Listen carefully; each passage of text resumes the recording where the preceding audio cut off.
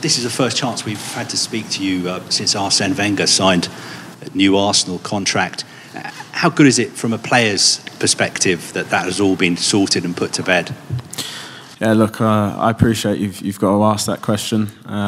But, I'm sat next to my England manager here, so, I want to keep the focus fully on England, and, to bring any other distractions into this, I think it would be wrong. We've got a big game tomorrow, and that's the only thing that we should be talking about. So if you want to talk to me about Gareth, I'm more than happy to speak about him.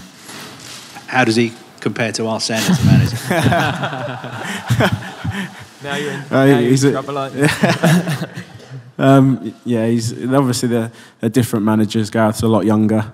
That's, I think, is the main, most obvious difference.